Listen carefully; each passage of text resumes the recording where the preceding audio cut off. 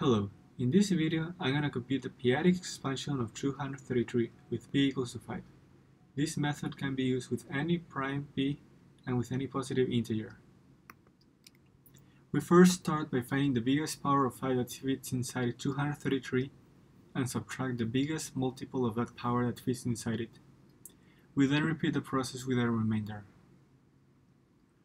So for example, 625, which equals to 5 to the 4th power, does not fit inside 233. So we need to look for a lower power of 5. In this case, 5 cubed, which equals to 125, fits inside 233.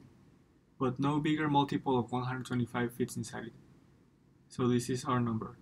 So let's subtract 125 from 233 to obtain 108. Then we see that 4 times 5 squared fits inside 108. So we subtract. And we carry on until we reach to 0.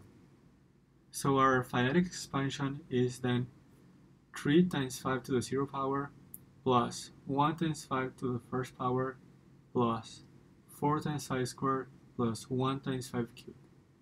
This can also be written as 3, 1, 4, 1.